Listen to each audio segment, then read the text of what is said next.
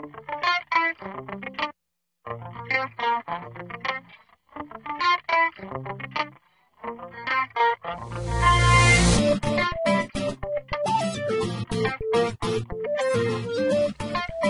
and welcome to TA100 PRO. Well, what you're looking at here, this is our control panel. This controls all the functionality that you'll need in TA100 PRO. A lot of these features in the TA100 PRO are all really nicely organized into this task organizer, so let's go ahead and take a look at that. The task organizer, you can see, has many different tasks, such as your daily task. You may add on a new employee, have to pull the clocks, which can be done automatically for you.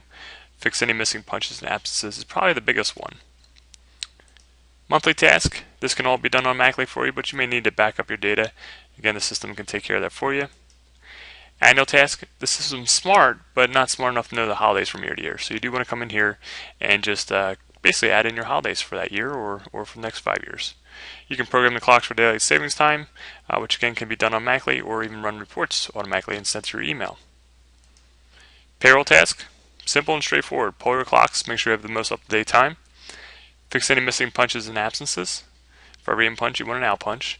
Run reports to verify everything looks good here in our software, because once everything looks good here, you simply click on the export to payroll, and that's going to create a file, and that file will be in the format that your payroll software requires. System setup, well, we actually take care of this for you, but if you ever need to come in here, maybe add on a new shift or a new department, or even just set up a new employee or change some employees, you can come in here and gladly take care of any of those adjustments if needed. And again, that was the task organizer. So let's close out of here, and we can go ahead and dive right into the employee information. Here in your employees, basically you'll see the time card right here with the list of your employees located right down the side. You have many different filters you can use here if you need to, so go ahead and just click on employee, and you can see there's a couple different letters next to their names, especially here with Carol. She's got a couple missing punches. You can see this key down here. This key distinguishes what those letters stand for, and after using the software for a day or two, you'll actually know what they mean. So we have a missing punch here up on Monday. If I just double click, you'll have your time pop open, which will actually populate with their schedule. So as you can see here, if everything looks good here, I can just let it go and say OK, but if I need to make any adjustments, I can use my keyboard, go up and down. I can punch in the number on my keyboard specifically, or I can just right click. And actually, let's say she came in an hour late. So if I go in here, punch that in, and say OK, it now totals up my time for that day. I can even see there's 1 hour of unpaid time for lunch that is automatically deducted. And you can have that or not have that if you want to.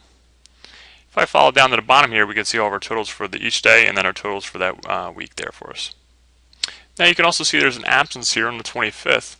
Now we might want to come in here and actually post that in as a vacation. So if I go to multiple miscellaneous, I can come in here and do a drop down and select the appropriate type, and you can have all kinds of payable types. As you can see, I have a couple examples here, but I'm just going to put in a vacation day for 8 hours. Again, I just right clicked and then simply put that in for Tuesday the 25th.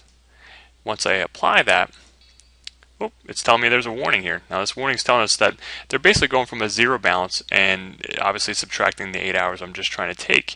And it's warning us saying, hey, this is going to go into the negative. Do you want to proceed? And I'm going to say sure. And once I say OK, the time will now be posted right to their time card. So let's go ahead and take a look at their schedule. Schedule here, you can basically just check the box or uncheck it if we want them to work. We can always just double click on the schedule, and it will show us our schedule details.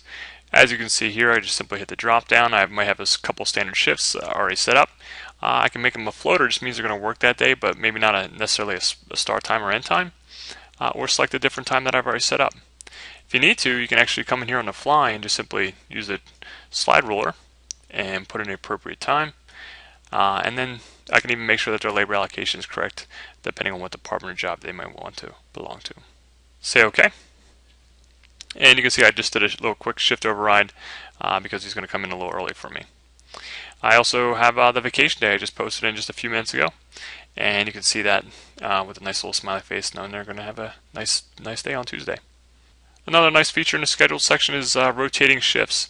So basically, just take a mirrored week or a couple weeks or even a month, and you can actually take that whole month if you wanted to and rotate that schedule forward as far as you want into the future. So it's actually a really nice feature. Let's go ahead and take a look at the transactions. Transactions are anytime someone clocks in or clocks out, it creates a transaction. But a nice feature you can see here that there's a badge associated with that transaction. That means the employee actually clocked in or clocked out. But anytime you see there's no badge associated with it, that means that the system's operator, or in this case, a supervisor, was the one that actually entered that information in. Now there's also a report you can actually run to keep track of any changes that are made in the system for any adjustments, any deletions, and you can even have that report run automatically and sent to you whenever you feel like it. Let's go ahead and take a look at the status section. The status just lets you know what policy they belong to. You might have a full-time policy, part-time policy, or even a salary policy. And you can even mark people as inactive or active in case you have any seasonal workers. And if they come back on, just mark them as active again. It's like they never left. You can even change their policy if you need to, or edit their policy as quickly as needed. Let's take a look at the benefits section. Benefits are any of your sick, vacation, PTO, or even personal days. Here you can see what you've given them, what they've actually taken, what they have pending on the future, and even take that, all three of those, and do the math, and you can find out exactly what you have left over right here. Let's go ahead and take a look at the message section. Message section basically allows you to see what the employee is going to see when they clock in or clock out at a terminal. So in this case, they'll see their first initial last name, and if you need to, you can come in here and edit that or add a new message to them at any point in time. Let's go ahead and take a look at the wages. Wages, you don't have to keep the wages in the software, it's up to you. Most people keep track of them in the payroll software, but feel free to actually come in here and do any kind of department level wages. If you want to track their salary, you can do global wages, and you can even do some budgeting too. Let's go ahead over to the badge section. As you probably may or may not already know, sometimes people lose badges. Well, in this case, you can come down here, edit that badge and mark it as invalid. And in case they find that badge again, you can just mark it as valid again, and they can continue to use their old badge. Let's go ahead and take a look at the clock section. If you have more than one clock, that clock may determine what location they're in, or even determine what department they're in. So you might want to define people to only be able to clock in and out at one clock. Let's go ahead and take a look at the details. Here in the detailed section, if I come down to edit, first name, last name, employee number, and their hire date are the only thing we do require. Everything else in here is just an extra bonus for you. We even give you 6 user definable fields that you can plug in anything you like. From this point, you can also grant access to what we call PC clock. This allows your employees to click on a shortcut and clock in and out via a shortcut from their desktop. Let's go ahead and just say OK, and we'll close out of here. And again, that was the employee section.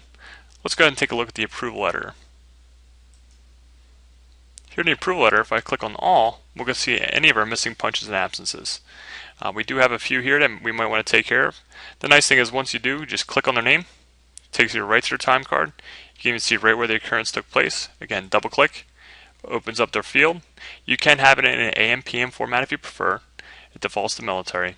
But once I make sure everything looks good there, say OK again, that punch is now taken care of. Again, fix one more punch, it's taken care of. I can also take a look at their schedule if I need to, or even their transactions. And again, once I close out of here, you can now see Carol's name has now disappeared from the list. This is really the one major thing you want to take care of before you run payroll. For every in punch, you do want to have an out punch. Let's go ahead and close right out of here. Again, that was the approval letter. Another nice feature is a status board. This just allows you to see who's working or who's not. Unfortunately, I don't have anybody working for me right now, but if they did, they'd have the green little dot located right in the work section. We can also see the last date and time that someone's clocked in or clocked out, and you can even see what clock they used. And at any point in time, if you need to, you can actually print this out for emergency purposes. Let's go ahead and close out of here. The polling section, really, you don't have to do anything here. This allows you to manually pull the clocks, but the system can, again, automatically take care of the polling process via the auto process feature. The auto process feature also allows you to run reports automatically. So let's go ahead and take a look at the reports.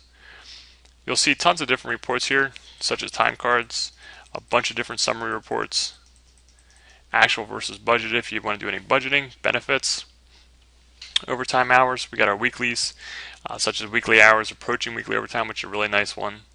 And we even have our dailies, who's in, who's not in by shift, a ton of them. You can also take a look at the listings. Listings allows you to see badge listings, message listings, even your benefits, and even address listings. So it covers a lot of different information. You can even see a transaction listings, which again is your audit trail.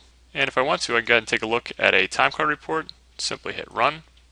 You then have a few selections within the parameters. You can select the date range if you need to. You can select employees. You can select a certain individual just by double clicking on him, or add all. Say OK here, and again we have a couple different parameters that we can use. The nice thing is what we can do is output right to the screen, to a printer, to a file, or send it to someone's email if we need to. I'm going to say OK here.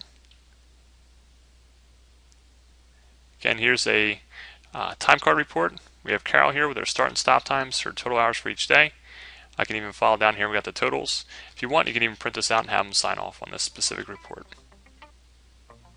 Again, any of these reports you like, you just basically set up the parameters once.